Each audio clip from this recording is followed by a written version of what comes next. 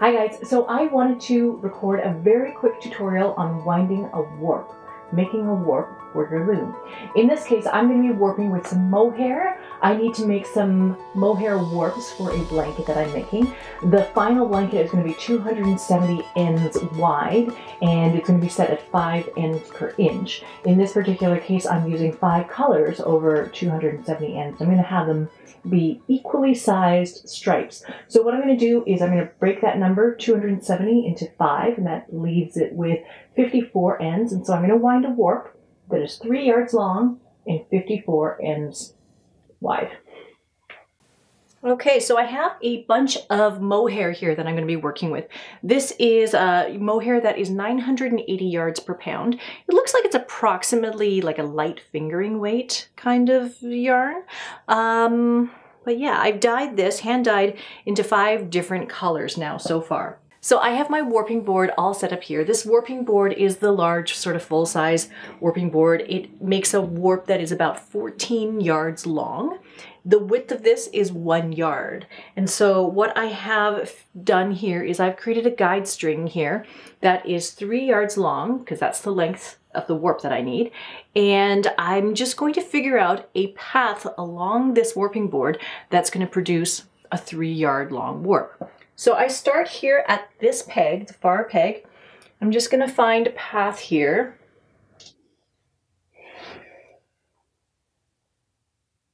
To about here. Okay, so this path is going to give me 3 yards in the end.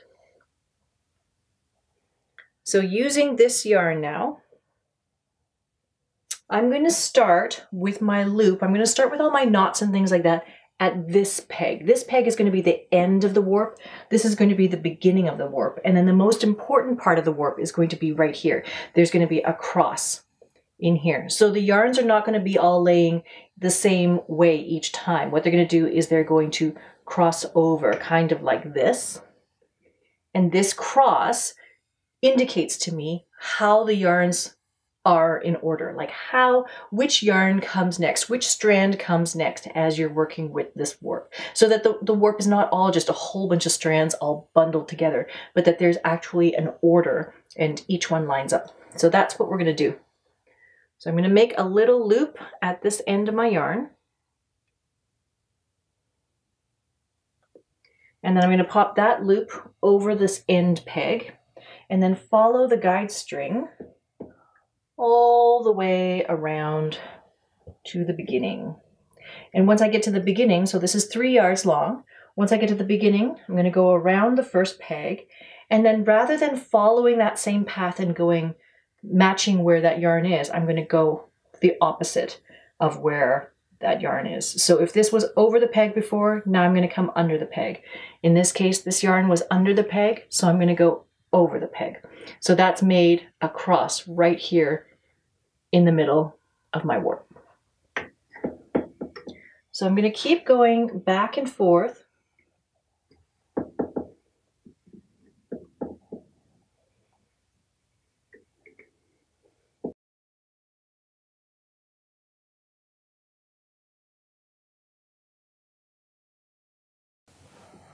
So now as I'm winding this warp, I need to know that I've reached 54 ends. At this point in time, it looks like there's 4, 8, 12 so far.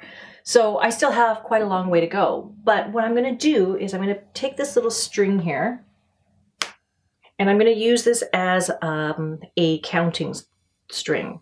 So this is going to indicate to me how much I've done so far, how many ends I've wound so far. So I'm going to take each bundle of 10, and I can count this by counting the top of this peg. So top of this peg, there's going to be 5 strands, and I know that underneath the peg, there's also 5 strands. So that together is 10. So this little bundle of yarns here, this is going to be 10. And I'm going to use this and just make kind of like a little crochet chain as I go. So that first bundle of 10 is done, and I'm going to keep going with that.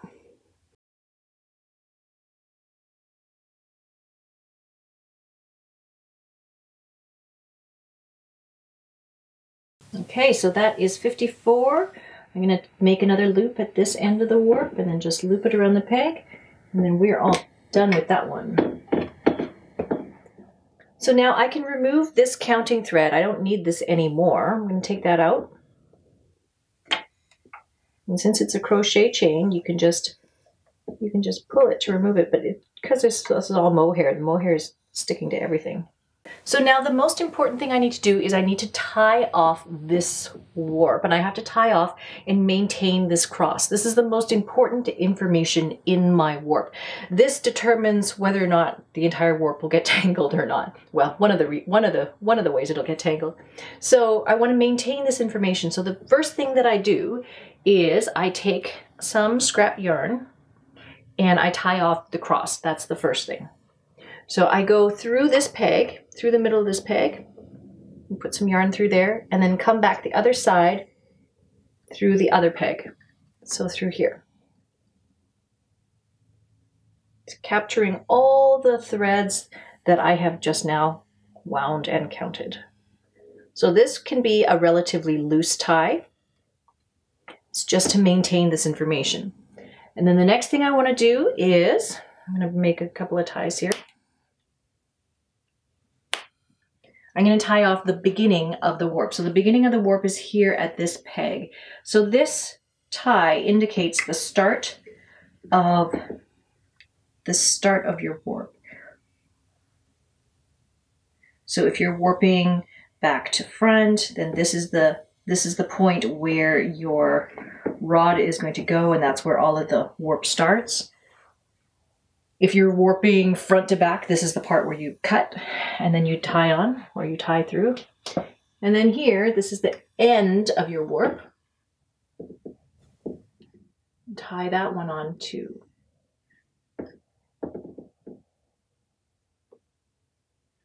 So those two ties should be pretty tight. You don't want those to go anywhere.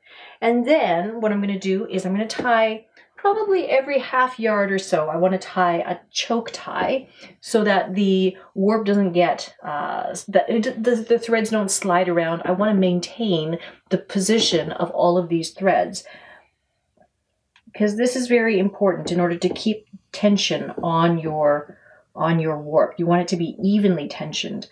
If you don't have an evenly tensioned warp, then you run the risk of having more warp yarns breaking. So you want to make sure that this doesn't move around or go anywhere. So this is a relatively tight tie. You also want to make sure that you don't catch your guide string in as you're making these ties. That happens to me all the time.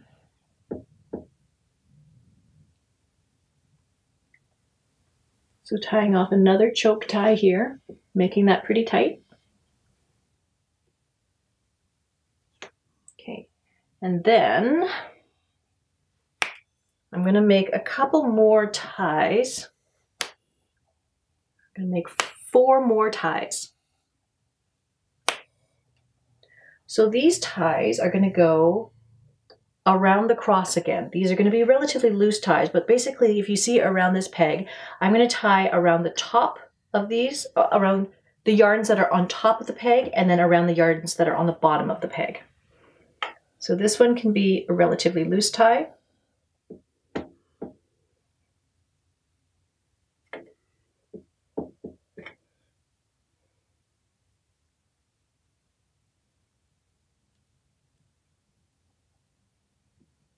Here as well.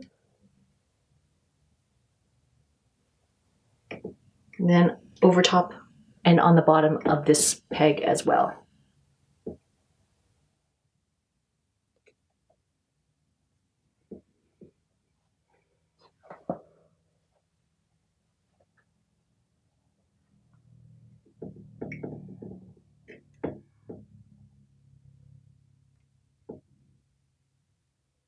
Great. So now this is all tied off. Basically, I have the beginning tied off with a tight tie, the end tied off with a tight tie, and then a couple of choke ties around here that keep it together, prevent the warp threads from moving around. And finally, I have this cross tied off through around the entire cross, and then on the top and the bottom of this end, and then the top and the bottom of this side as well.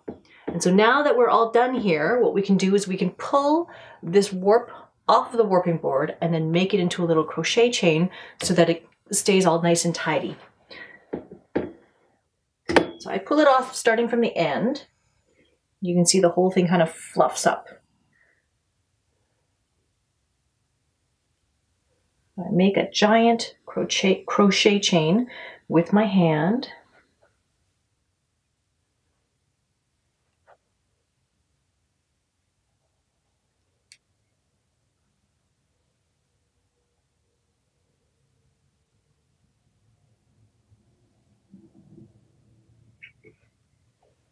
And there you have it.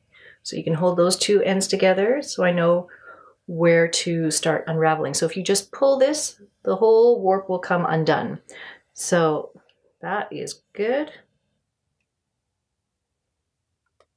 Yep. There you have it. So there you have it. We have a warp that is ready to go onto the loom. I just have to make a whole bunch more of these. Thanks for watching, you guys. We'll see you in the next one.